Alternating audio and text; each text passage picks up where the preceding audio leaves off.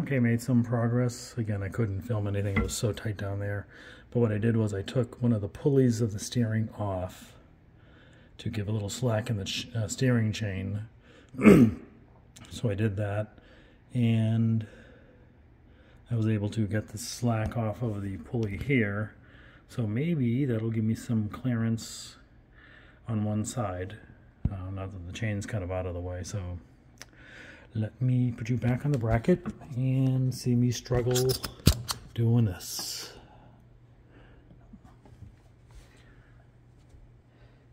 And then if I can, move this past the chain, I will put a leader on each line, each cable, so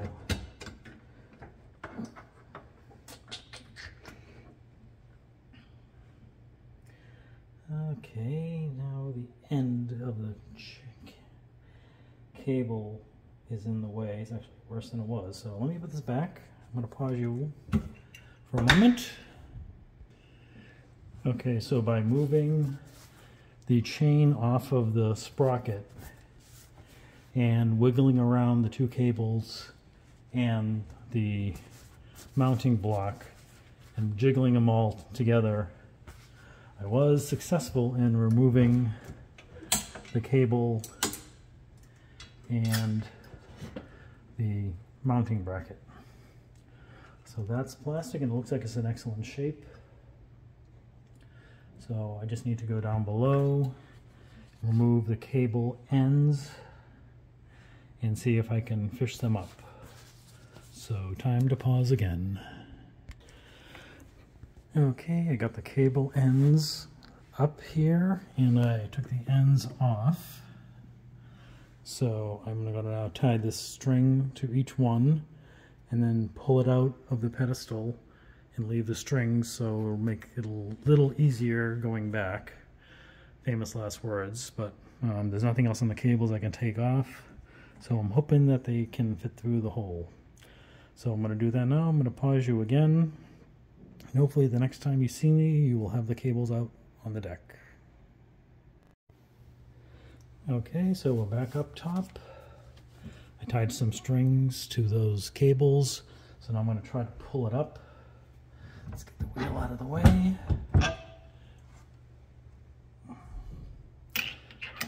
Back on. And let's see what we can do here. The light cable is kind of in the way, but it's coming up.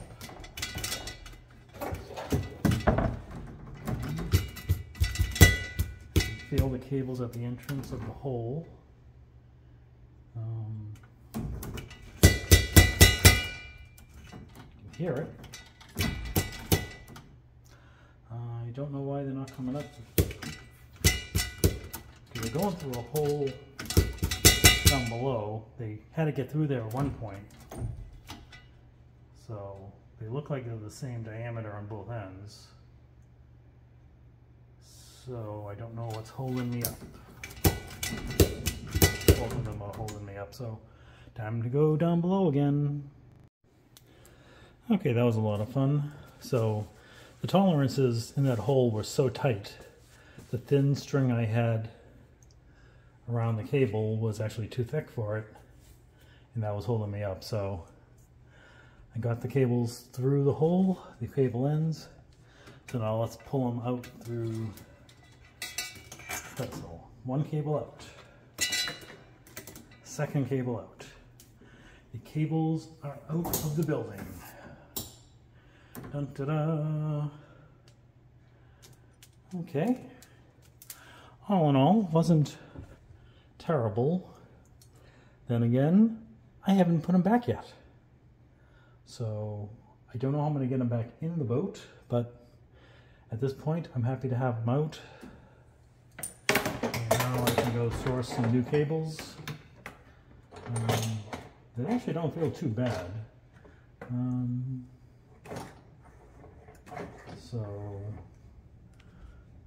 I don't know why they were so stiff, but I do want to get new cables anyways. So unless the levers on the engine were tight. That's the reason I'm doing this, was because the shift levers and the throttle levers were a little tight. So at least I got those out, and I'll get back to you when I get new cables. Okay, we're back at the pedestal again. I didn't film this part, but I got the new cables. I went to Edson because they're not too far from me, and I picked up 2 new cables. And of course, they are literally 0.5 millimeter thicker than the old ones. And of course, there is a plate on the underside of the deck that is exactly the width of the old cables at the widest point, which is this ferrule here. So I literally had to go into the boat and drill a 1/2 inch hole just to enlarge it to a 1/2 inch to accept the new cables. So that was a lot of fun.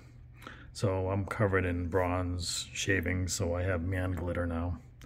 So I have the 2 cables. This is the shifter and this is the throttle. I have them separated because I know that this one with the rubber is the shift cable, because I did it second and I realized that the rubber could fit through. I took it off on the first one, so I'm able to keep them apart. So they're on the right side of the boat. This is on the right side, this on the left side.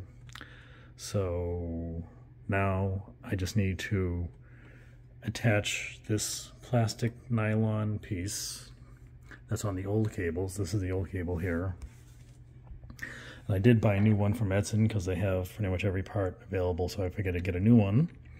So I will put that on here and install it, and at least we'll be that far ahead. I did take the top part and left it at Edson for them to look at because it was still a little stiff and it was kind of notchy, so I'm going to have them put new bushings in the shifters and just tune it up, because this is circa 1977, so this is an older unit.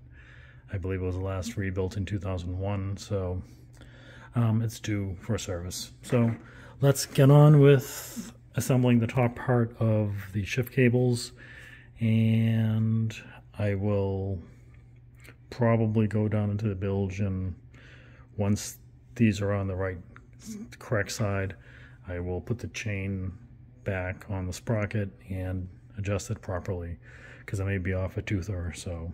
So, I mean, let me put you into a bracket, and hopefully that's good enough.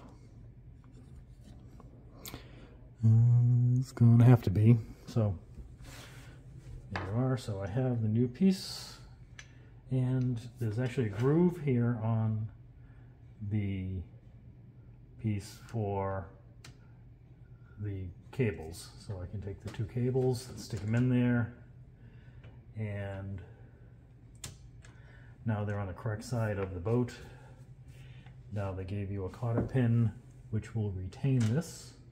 So I just need to slide the cotter pin in the hole, and hopefully by the grace of God it'll slide through.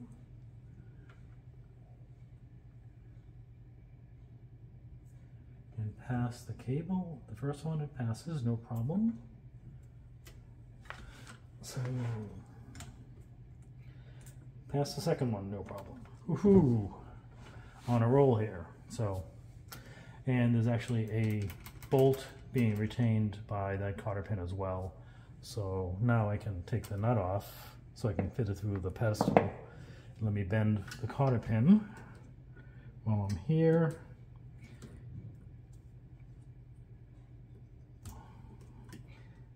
They do give you a new cotter pin, which is nice. So that's not going to go anywhere. So what I need to do is I need to sneak this, basically do the reverse of putting it in. I need to sneak this down and put it on the correct side of the boat. This goes down here. So I do actually need to transfer, before I get too ahead of myself, I do need to transfer the brackets from the old cables. Okay, we're back. So I took the tape and the string off of the cables, and I put the lock nut back on, and I put the rubber back on. So now I'm able to screw the original Edson parts back on. The little brackets here, and thank goodness they're the right thread length, but that's why I went to Edson, because I knew that since it's all Edson products that they would fit and I wouldn't have any drama. And I'm glad I did, because there's no drama. So this is going to attach to the bracket when I get it back, the middle piece with the shift levers. So now I need to put this back in the center of the pedestal, and the cables will be on either side that will attach to the levers when I get it back. So let's go for it. And of course the chain dropped back onto the sprocket, so I need to get it back off.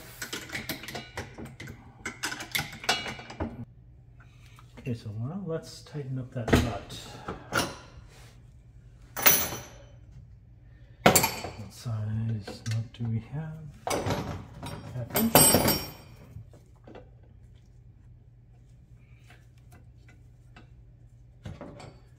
It better not be metric. Maybe it is metric.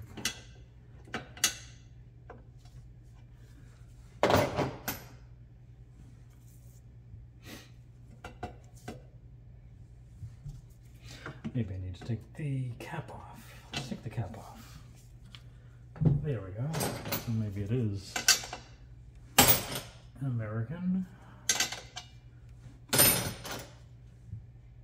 7/16. We have a winner. 7/16. They tell you in the manual to use Loctite. This is a lock nut on here, so I don't think I need Loctite, because if this comes undone, we got more problems to worry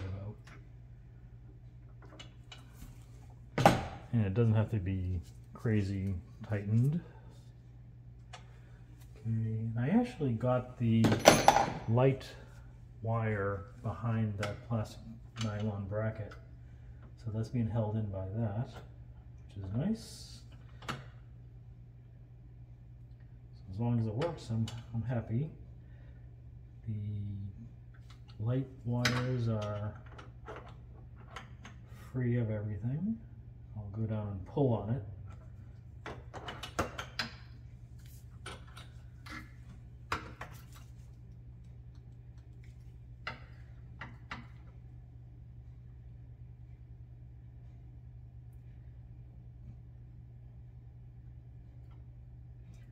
The cables are out of the way. They're a little loose, but then again, I haven't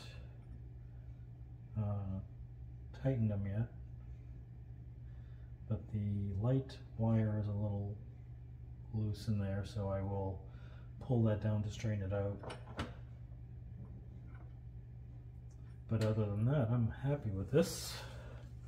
So let's put the wheel on, do a final check, make sure it can go port to starboard effortlessly.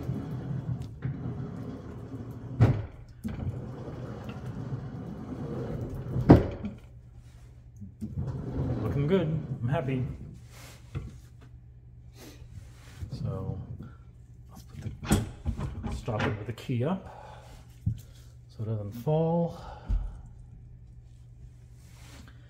And we are done up here until I get the midsection back, and then I can put that on, attach the